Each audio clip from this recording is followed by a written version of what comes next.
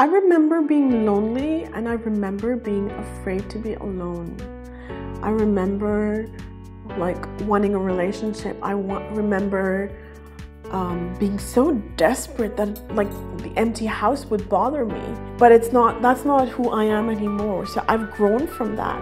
What helped me grow was to connect to my inner divinity, to know myself and say, you know what, I am XYZ, these are my plus points, and ABC are my negative points, but no part of me is my own enemy. So to be able to accept that negative part and the positive part, and then kind of use them to grow as a person, to grow in my business, live my passion.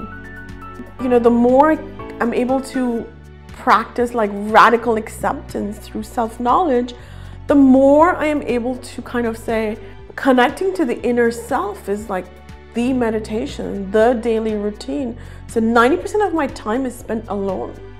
I read, I connect to myself, I kind of like, you know, enjoy that now. So it's a growth. I'm not afraid to be alone. That's a huge growth.